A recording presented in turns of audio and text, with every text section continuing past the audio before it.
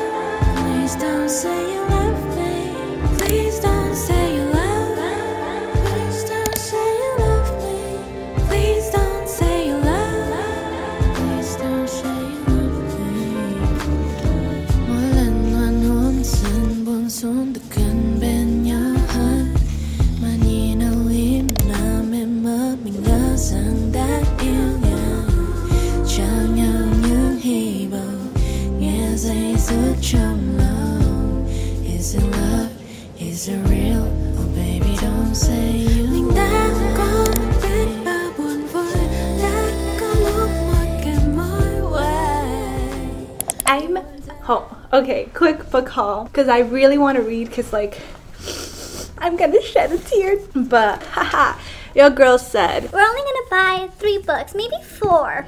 I have no self-control apparently. These are the books I got. I ended up getting 5. Let's start off with the first book that I already started reading and I almost shed a tear. I am not ready for this, but I got the final book of Throne of Glass, Kingdom of Ash. I'm not ready, guys. Like, I really am not. The next book I got, I'm gonna do it in reading order. After this, I'm going to definitely be heartbroken and sad, and I'm not gonna be happy that the series ended. So, to kind of shake myself off of that, I'm gonna next read One True Loves. Honestly, I wanted a more cheerful book, but literally all of the books I went to get, they didn't have any of them. So I'm like, I can either order them on Amazon or just get other stuff that was on my list. So I feel like this one, One True Loves by Taylor Jenkins Reid, will be a good kind of like way to step back from fantasy and step back from series and just kind of like take a breather. I'm pretty sure this one's gonna have me in pain as well, but it's okay, it's okay. It's just gonna be a painful February, I guess. The next book that I will be reading is called War. This is the second book to the 4 Horsemen. I read the first one, Pestilence. I'm just like, okay, this is like a dark romance kind of situation. Maybe it'll get me back in the mood of wanting to read a few more series. The next book I will be reading is The Long Way to a Small Angry Planet by Becky Chambers. I have been recommended this book a few times already, so I'm very excited to read this. This is another series, but this one is a sci-fi series. And then the last book that has been on my TBR for a bit, I was contemplating getting this one or not, but I wanted to start another fantasy series. I decided to get One Dark Window by Rachel Gilling, because it's a duology, so there's 2 books in this series and the second book is already out, so I'm just like, let's get it. And so that's how I ended up with 5 books. But yeah, that's kind of where I'm at right now. These are my books in the order I will be reading them. I will go ahead and grab the books that I'm going to be reviewing. I'll be right back. So I'm back with the books that I read for the month. So these are the books I read for January, and they bled over to February because I finished the 2 Throne of Glass books like the first week of February. So these are my books. insert book review now.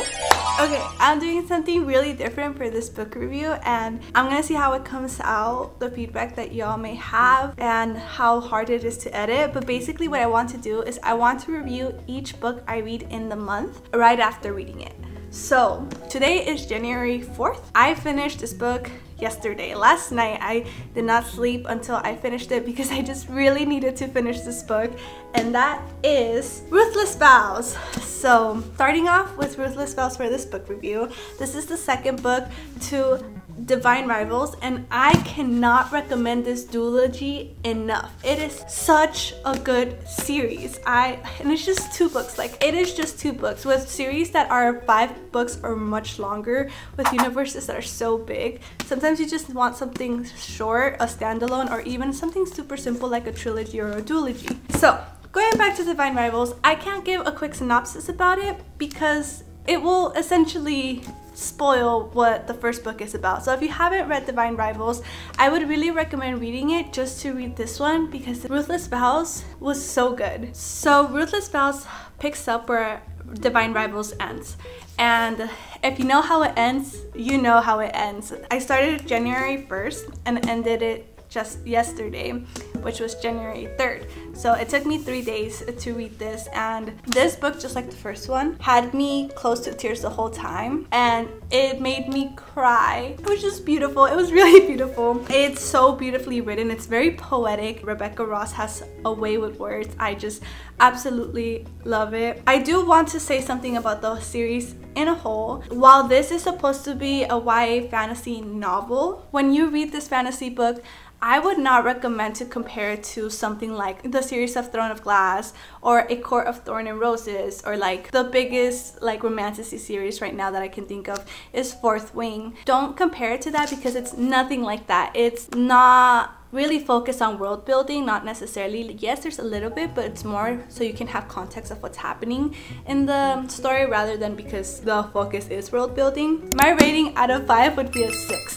Mostly because this one was already a 5 and I felt like this book was way better than this one. So this would be a 6 out of 5. Together, this is one of my top series. If you have not read these series, I really recommend. Quick book review. I went to 2 today because I read these over the weekend, and yeah, I have until my tea kettle goes off because I gotta go to work right after this.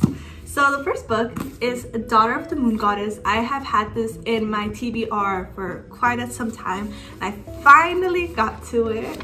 I will say, I think it was because I was coming out of a book slump.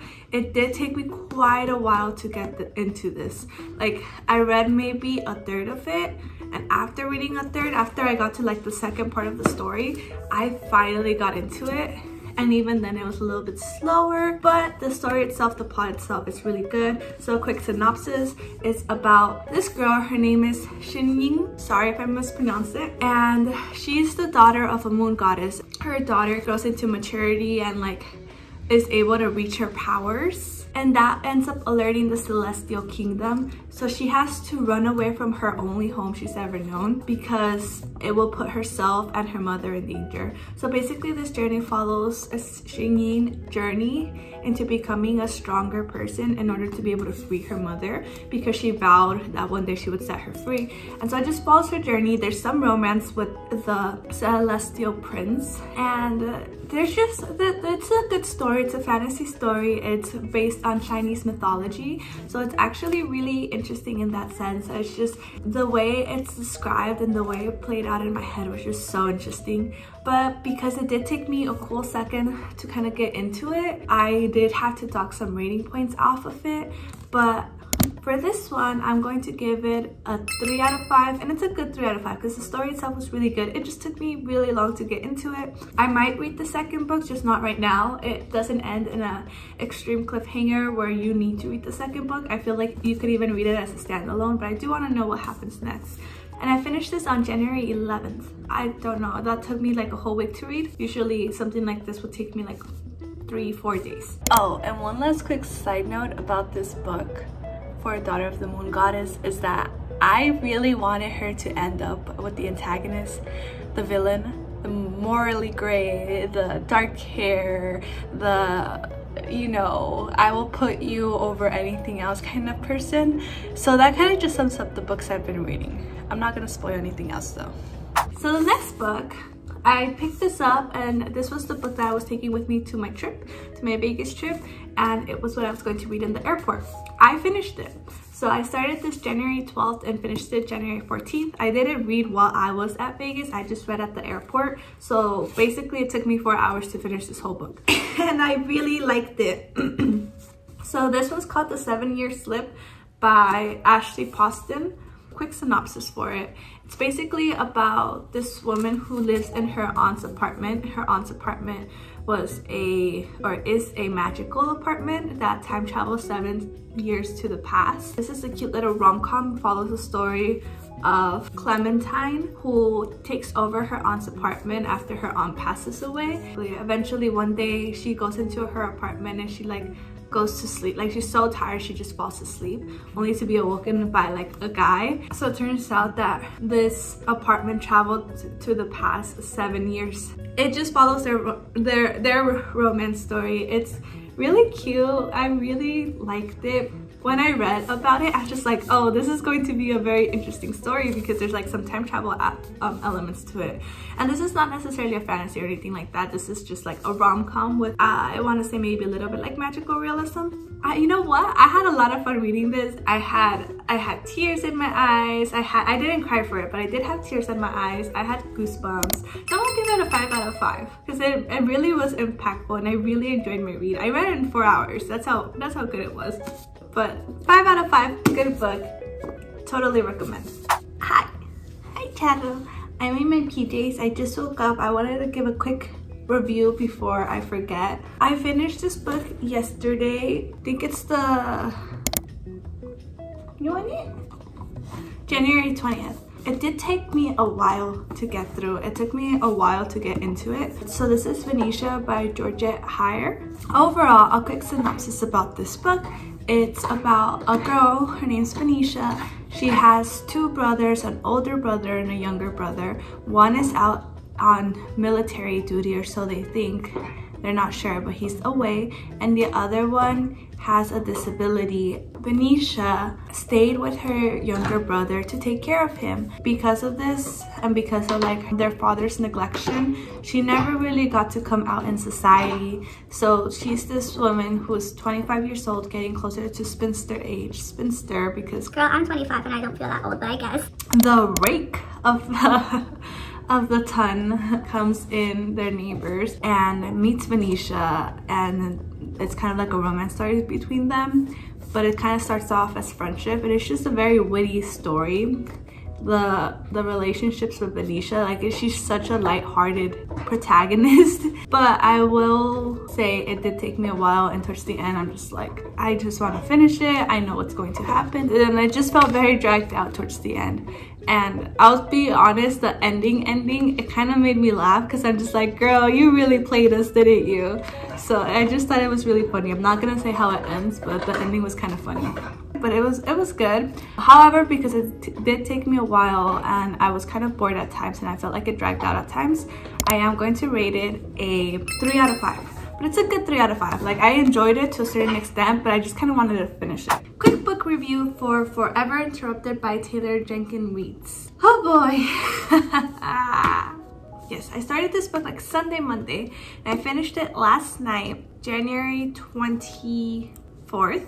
And it took me about, I want to say like 4 days, 3-4 days to finish it. So this book is about a girl, a person, a woman who meets this one guy and has an incredible romance with him, gets married, and literally within 9 days of them being married, her husband passes away. So this book literally follows the story of Elise, the main character, and her grief as she goes through the motions of losing her husband and moving on and accepting the death of her husband. It's very, very hard to read in that sense. It was really, really emotional to read, especially because this book goes back and forth, past and present. So it starts off with the death of her husband, and then it'll take you to when they first met. I was so happy at times. I was like cheesing and like smiling, and then I switched the page, changed to the next chapter, and I'm like sobbing because it is just so sad. But it's also such a beautiful story. Get ready for tears for this one. It was really sad. And you know what? I have a feeling that's what the rest of her books are gonna be like. So that's gonna be very fun to read because I had like 3 other books on my TBR for this one. My final rating is going to be a 4.5 out of 5. So I'm gonna go read something lighthearted. I'm gonna go read a little fluffy book now.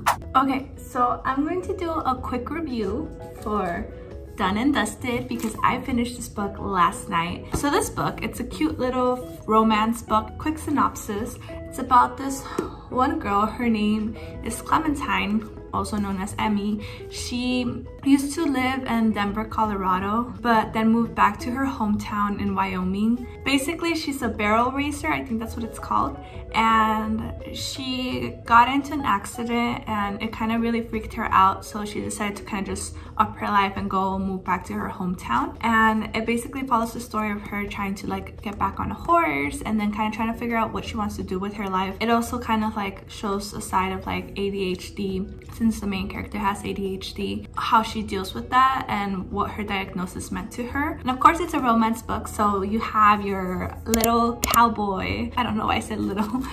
He was your typical kind of like bad boy cowboy situation, growing up, and like now kind of has his life together, is more mature and stuff like that. And this trope is best friend's little sister situation. So the guy is like her brother's best friend, and his name is Luke. It follows the story of Emmy and Luke and kind of like how they get together, how she goes through her traumas and like trying to figure out what to do moving forward and stuff like that. It was a cute fluffy romance book. I would give it a 3.5 out of 5. I enjoyed it, but nothing really stuck out. And again, towards the end I was kind of just like dragging along and I'm like, okay, it has a level of spiciness in here. I would say maybe like 2 out of 5 for spiciness. But yeah, a cute, good little rom-com. Okay, last books of the month. I made a whole video about tandem reading, so that video should be out before this one if you guys want to check out my reactions on how I felt about reading these 2 books at the same time. It's the first time I've ever done that. Go ahead and check that out. But I did not give my review because this is my review video. So let's start off with Empire of Storm because that's book 5 in the series. Empire of Storms. I am not going to do a full synopsis, but Empire of Storms is as fast-paced, if not more, than Queen of Shadows. It was so action-packed. There was so much going on that it was just so hard to put down. It was a really, really good read. My favorite things about Empire of Storms is all the characters that came back in this book. You saw so many characters and it was just so satisfying. So many reunions. I think I might have cried at some point of this book, like slightly, just a little. My favorite quote, and I don't think it's my favorite necessarily, it just kind of broke my heart, but my favorite quote was, "Where is my wife?" I cannot stop thinking about that. I cannot. Oh my god. My heart like shattered at that. If you know, you know. I'm sorry, spoilers. So yeah, Empire of Storms. I feel like I can't really rate these books separately because I read them together, but Empire of Storms, I'm going to give it a 4.5 out of 5. It was such a good book. I loved every second of it. I was not bored, not one bit. Moving on to Tower of Dawn.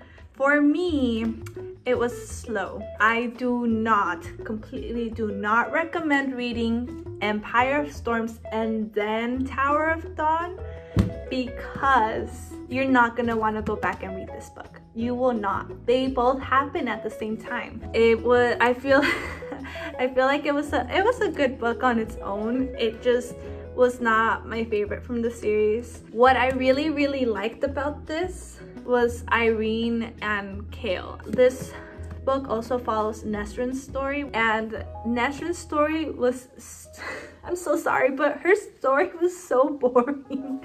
I did not really like her story at all. I only liked it when it was relevant to the plot, which, you know, it's supposed to be relevant to the plot, but it was just such a side quest I was not into at all. So I'm gonna give it a 3.5 out of 5. Not my favorite, was kind of boring. If you take anything away from this and you are trying to read these books, read these two together. Please just do yourself that favor and read those two together. You're not going to want to go back after Empire of Storms to read Tower of Dawn. You really will not. You're going to want to skip it, but there's stuff in Tower of Dawn that you're going to need to know for the final book. I am so sure of it because there's just a lot of information that is given there. Read them together. It's just the best way to do it. Read them together. The only other book that I'm going to give a rating for is Confessions of a Bookaholic, that I said I was going to read, and that one I'm going to give it a 2 out of 5. And I did not read the other books I said I was going to read for January because it is now February. I finished these books yesterday, which was February 7th. So that's it. Yeah, let's go on to the next scene. So yeah, those are all the books I got. My books and my reviewed books. That stack is way too big to pick it up, so yeah. I'm trying to decide, one, if I should do a video of me reading the last book. I'm gonna see how my tandem reading book does. I'm still going to record myself reading it, but I'm gonna see how my tandem video does, and if it does good, if I have feedback on reading it on camera, then I shall. Oh, and I kind of forgot to mention, I'm thinking of trying to create more book content, just because when I make book content, that's like the most excited I am, that's the happiest like I am with my videos. Yeah, you might see a little bit more of that stuff coming up. I'm very, very excited. Thank y'all so much for watching. Stay tuned for next month's book vlog because I will be going somewhere exciting, hopefully. I think I will. Yes, I'll go next month. I promise I'll go next month. And yeah, thank y'all so much for watching. Have a beautiful day, and I will see y'all next time. Bye!